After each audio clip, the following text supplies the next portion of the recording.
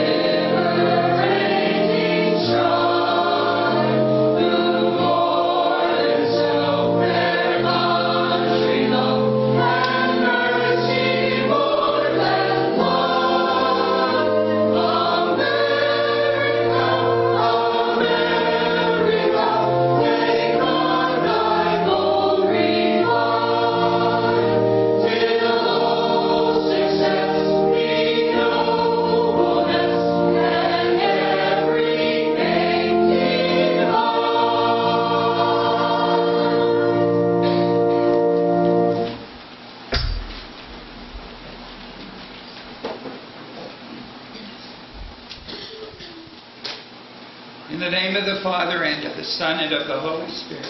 Amen. The grace of our Lord Jesus Christ, and the love of God, and the communion of the Holy Spirit be with you all. And with your spirit.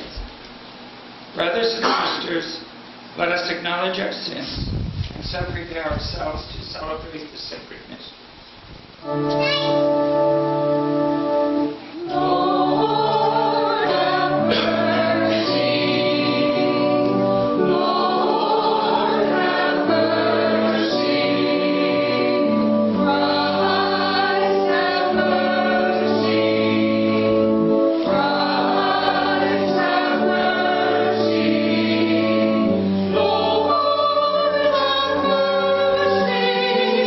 Have mercy.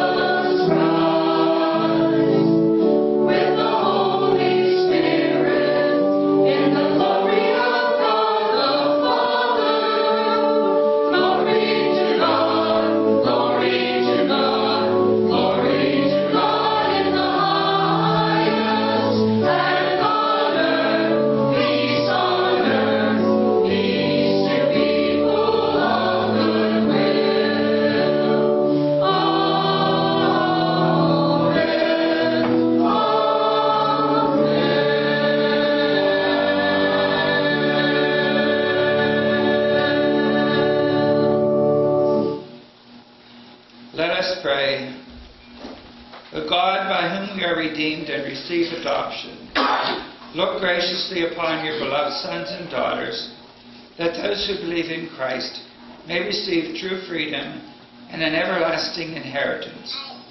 Through our Lord Jesus Christ, your Son, who lives and reigns with you in the unity of the Holy Spirit, one God forever and ever. Amen.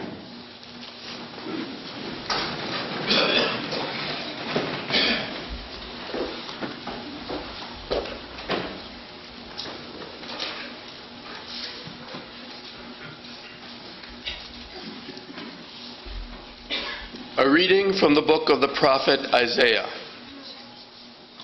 Thus says the Lord, say to those whose hearts are frightened, be strong, fear not. Here is your God, he comes with vindication. With divine recompense, he comes to save you. Then will the eyes of the blind be opened, the ears of the deaf be cleared. Then will the lame leap like a stag. Then the tongue of the mute will sing. Streams will burst forth in the desert and rivers in the steppe. The burning sands will become pools, and the thirsty ground springs of water. The word of the Lord.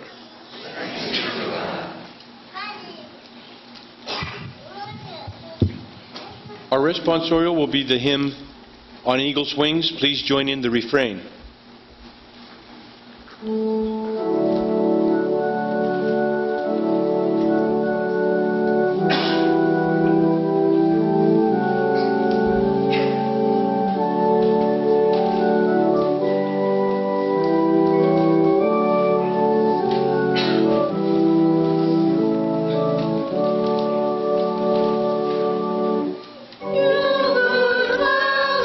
Shelter of the Lord, who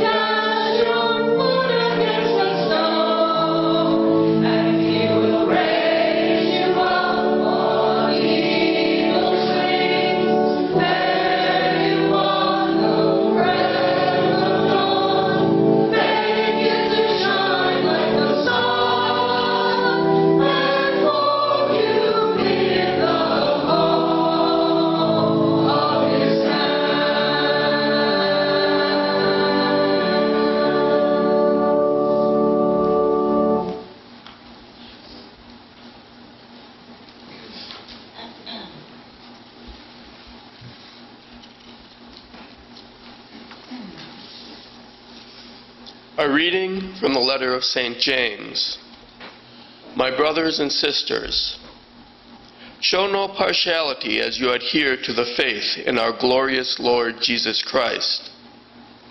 For if a man with gold rings and fine clothes comes into your assembly, and a poor person in shabby clothes also comes in, and you pay attention to the one wearing the fine clothes and say, "Sit here, please," while you say to the poor one, "Stand there," or "Sit at my feet," have you not made distinctions among yourselves and become judges with evil designs?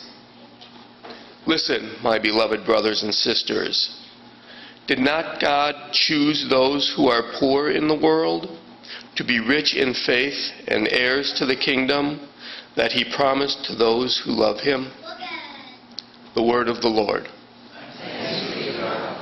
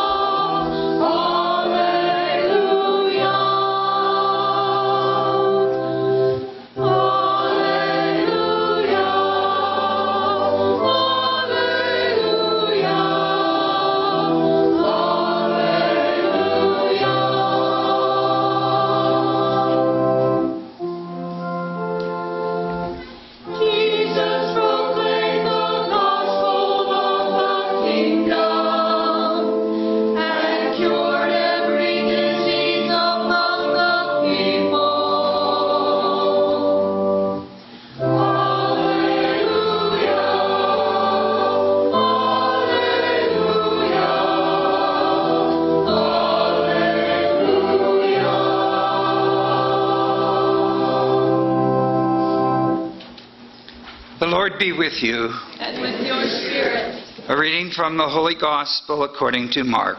Glory to you, Lord. Again, Jesus left the district of Tyre and went by way of Sidon to the Sea of Galilee, into the district of the Decapolis. And people brought to him a deaf man who had a speech impediment, and begged him to lay his hand on him. He took him off by himself away from the crowd. He put his finger into the man's ears, and spitting touched his tongue. Then he looked up to heaven and groaned and said to him, "Ephphatha," that is, "be opened." And immediately the man's ears were opened. His speech impediment was removed, and he spoke plainly. He ordered them not to tell anyone, but the more he ordered them not to, the more they proclaimed it. They were exceedingly astonished, and they said, "He has done all things well. He makes the deaf hear and the mute speak." The Gospel of the Lord. Praise to you, Lord Jesus Christ.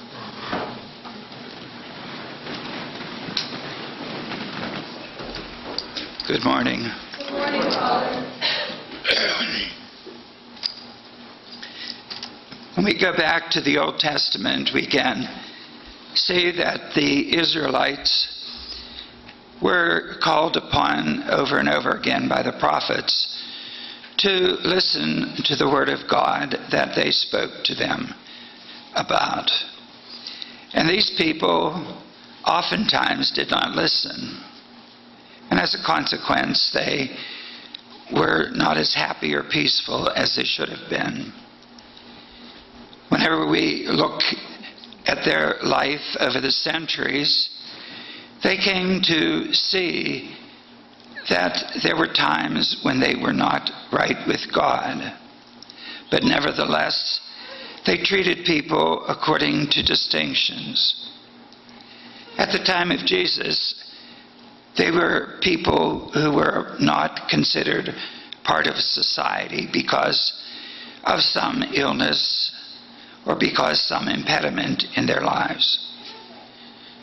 And of course, we see Jesus in the gospel today healing the sick, of bringing peace and hope into their lives. And when we see this in Jesus, we know that it is because he had compassion on people. He was not swayed by anyone who might have had money or done anything that made them famous. But Jesus rather took compassion on all people. And this was further amplified in the second reading today from St. James. He had reminded the people that by listening to the Word of God, by living out their faith, they were to do good for one another. That they were not just to remain in a faith that was actionless, but rather a faith that went out and did good and did it to everyone, that there was no distinction, no discrimination, but rather that all people were there to be taken care of in their need. And whenever he ended this reading today, he reminds us that those who love one another, who serve one another, will receive the kingdom of God, the kingdom of heaven. So when we listen to this, and particularly in regard to our situation today and at this Mass, we can look to all of those people who, even though they are not out for lots of money, they have given over themselves and their lives for the sake of many people and with no discrimination whatsoever. So this can remind us that each and every person who does serve God by serving one another and maybe dies in that particular situation, that they have received the kingdom of God, the kingdom of heaven. That there is no need for us to pray for them that they reach into heaven, but they are already there because they have been of service. And now I know that there are many of you here who are of service to our communities, to our country. And whatever you do, I know you do for the love of people, because I know that you don't have salaries that are that great that would keep you from, keep you into this job of doing these things. And you have to deal with all kinds of people, no matter what their nationality, creed, or color, that you take care of their needs because this is your job, but it is also a vocation that you have in your life. So you are truly blessed by God by having this attitude that you are there to serve one another, to serve other people. Now I have to say one note of caution. You know, whenever you know that those who have died through their job, that they will be with God, they have received the kingdom of God, you can't presume that now. Because if somebody told me I was guaranteed of salvation, of being in heaven, and that I was going to be martyred, I'd be free. I'd do whatever I wanted to do. So you are cautioned that even though you have a job that is not always safe, and that you could possibly maybe die in the job that you have, it doesn't mean it's guaranteed. You may live in old age and still go to hell. So you are reminded that if anything does happen to you, you will receive the kingdom because of your service. And I'm sure that all of you will continue on your way of trying to live out God's word and doing the things that you should be doing in regard to your life. And, of course, for us, the following of Christ's teaching, of following the word of God. So stay out of trouble.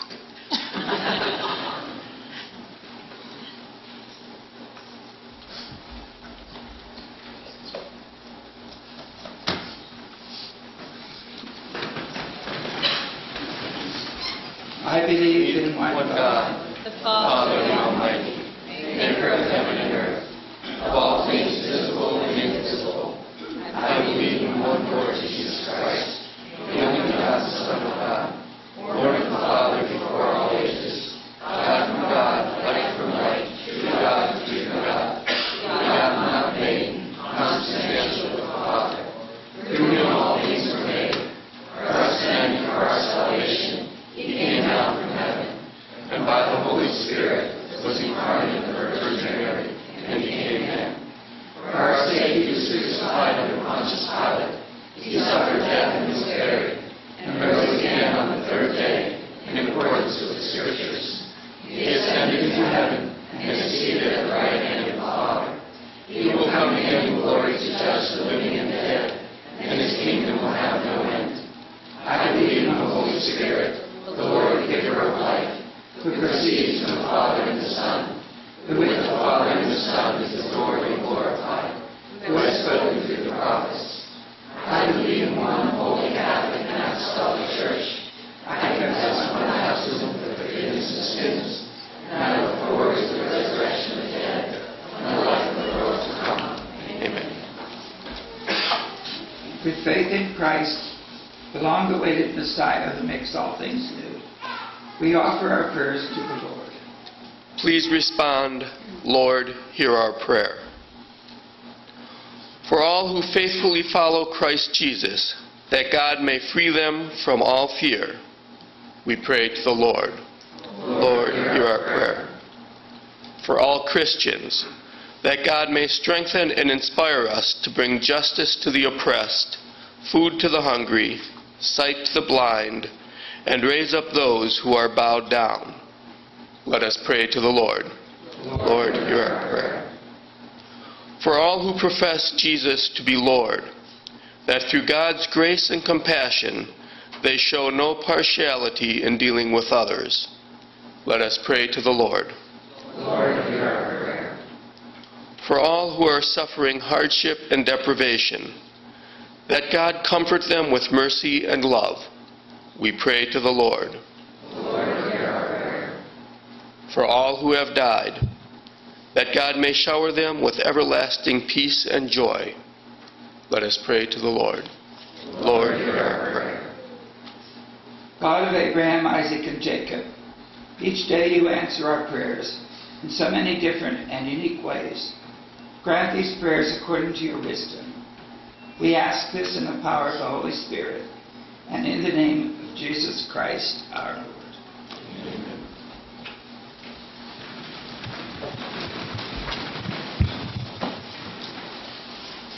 Our offertory hymn is number 508, Prayer of St. Francis.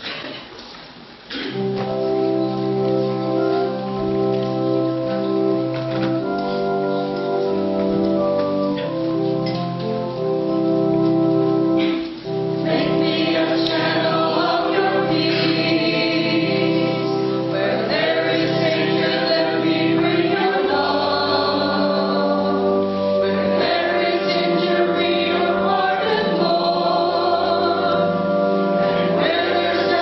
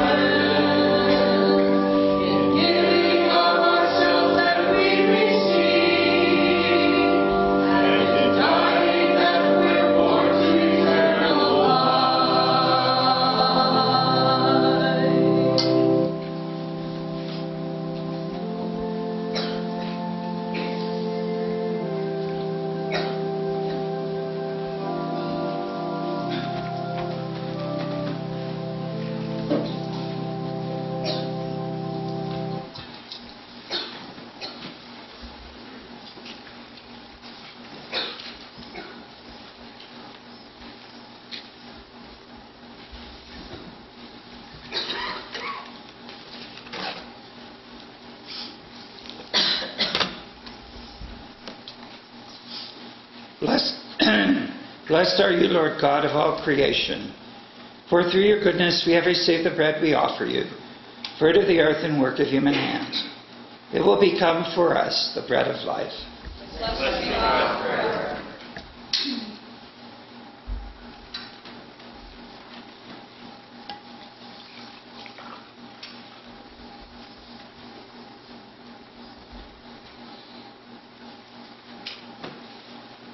Blessed are you, Lord God of all creation.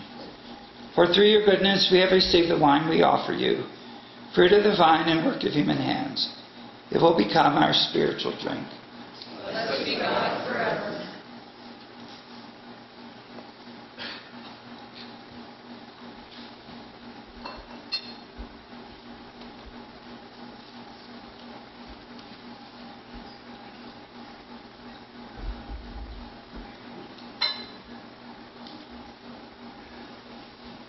Pray, brothers and sisters, that my sacrifice and yours may be acceptable to God the Almighty Father. May the Lord accept the sacrifice at your hands, for the praise and glory of his name, for our good and of all the Holy Church. O God, who give us the gift of true prayer and of peace, graciously grant that through this offering we may do fitting homage to your divine majesty, and by partaking of the sacred mystery, we may be faithfully united in mind and heart, through Christ our Lord. Amen. The Lord be with you. And with your spirit, Lift up your hearts. we lift them up to the Lord. Let us give thanks to the Lord our God. It is right and just. It is truly right and just, our duty and our salvation, always and everywhere, to give you thanks, Father most holy, through your beloved Son, Jesus Christ, your word through whom you made all things, whom you sent as our Savior and Redeemer, incarnate by the Holy Spirit and born of the Virgin. Fulfilling your will and gaining for you a holy people, he stretched out his hands as he endured his passion, so as to break the bonds of death and manifest the resurrection. And so, with the angels and all the saints, we declare your glory, as with one voice we acclaim,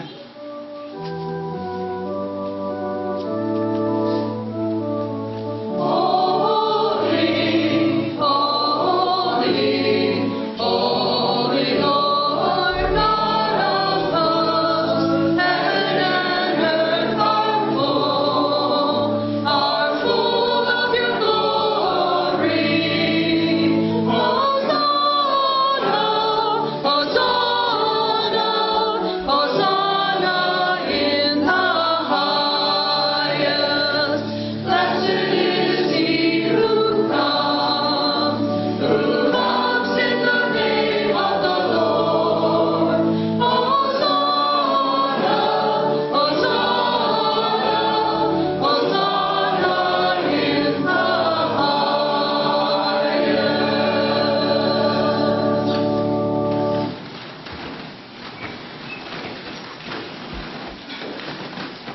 You are indeed holy, O Lord, the font of all holiness. Make holy, therefore, these gifts, we pray, by sending down your Spirit upon them like the dewfall, so that they may become for us the body and blood of our Lord Jesus Christ. At the time he was betrayed and entered willingly into his passion, he took bread and, giving thanks, broke it and gave it to his disciples, saying, "Take this, all of you, and eat of it. For this is my body, which will be given up for you."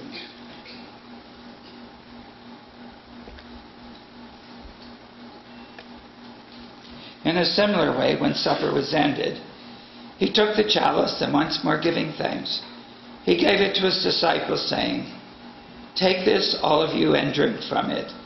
For this is the chalice of my blood, the blood of the new and eternal covenant, which will be poured out for you and for many, for the forgiveness of sins. Do this in memory of me.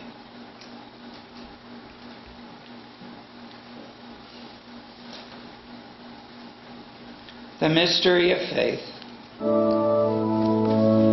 we eat this bread and drink this cup, we proclaim your death, O Lord, until you come again.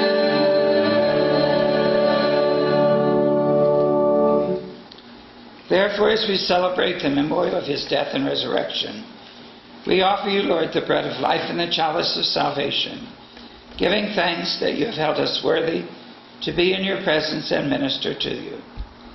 Humbly we pray that, partaking of the body and blood of Christ, we may be gathered into one by the Holy Spirit. Remember, Lord, your church spread throughout the world, and bring her to the fullness of charity, together with Benedict our Pope, Lawrence our Bishop, and all the clergy.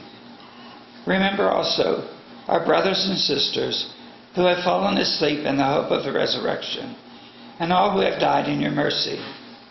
Welcome them into the light of your face.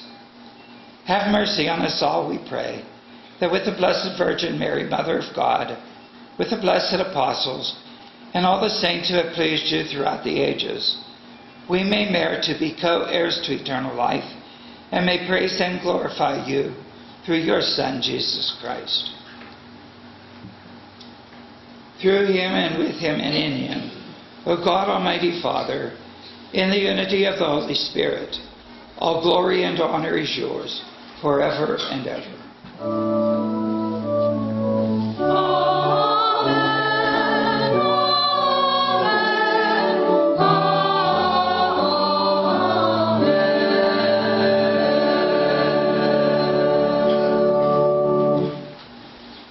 At the Savior's command, informed by divine teaching, we dare to say, Our Father, who art in heaven, hallowed be thy name. Thy kingdom come, thy will be done, on earth as it is in heaven. give us this day our daily bread, and forgive us our trespasses, as we forgive those who trespass against us. And lead us not into temptation, but deliver us from evil. Deliver us, Lord, we pray, from every evil. Graciously grant peace in our days, that by the help of your mercy we may be always free from sin and safe from all distress, as we await the blessed hope and the coming of our Savior, Jesus Christ. For the kingdom, the power, and the glory are yours, now and forever. Lord Jesus Christ, who said to your apostles, "Peace I leave you, my peace I give you," look not on our sins, but on the faith of your church, and graciously grant her peace and unity in accordance with your will, who live and reign forever and ever. Amen. The peace of the Lord be with you always. And with your spirit. Let us offer each other the sign of peace. Peace be with you.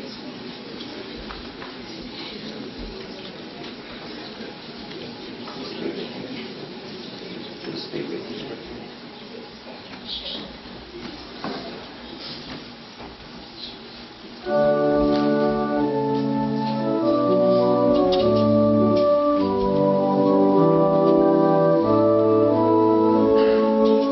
Jesus, Lamb of God, you take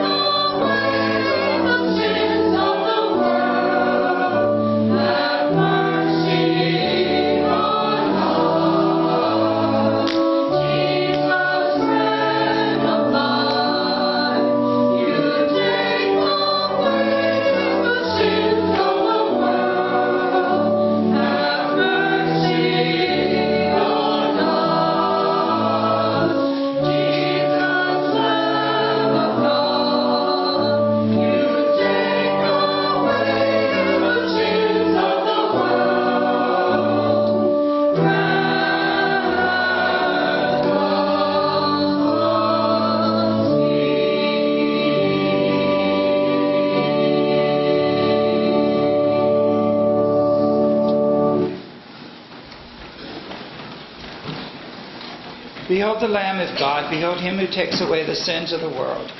Blessed are those called to the supper of the Lamb. Lord, I am not worthy that you should enter into my room, but only say the word, and my soul shall be healed.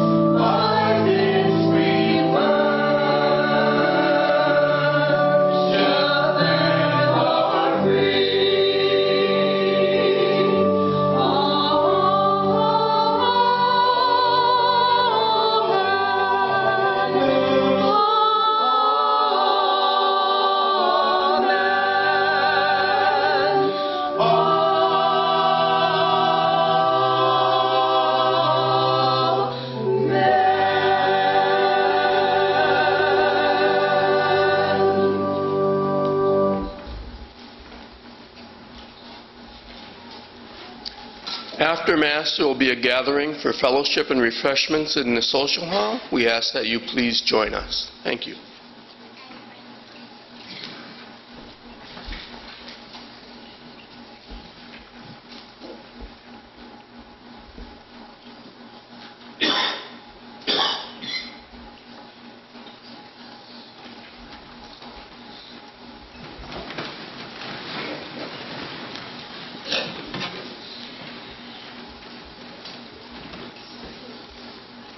Let us pray. Grant that your faithful, O Lord, whom you nourish and endow with life through the food of your word and heavenly sacrament, may so benefit from your beloved Son's great gifts that we may merit an eternal share in his life, who lives and reigns forever and ever. Amen. I would like to thank all of you who came here today to participate in this liturgy, and I would ask everyone here to continue remembering you in their prayers, and I want you also to recite one for me once in a while. I really need it. I have one note for you too, though. When you go to the hall, and they're going to have, refreshments, if they have some good cookies there, don't touch them. They're for me. The Lord be with you. And with your spirit. May Almighty God bless you, the Father and the Son and the Holy Spirit. Amen. Go in peace. Thanks be to God.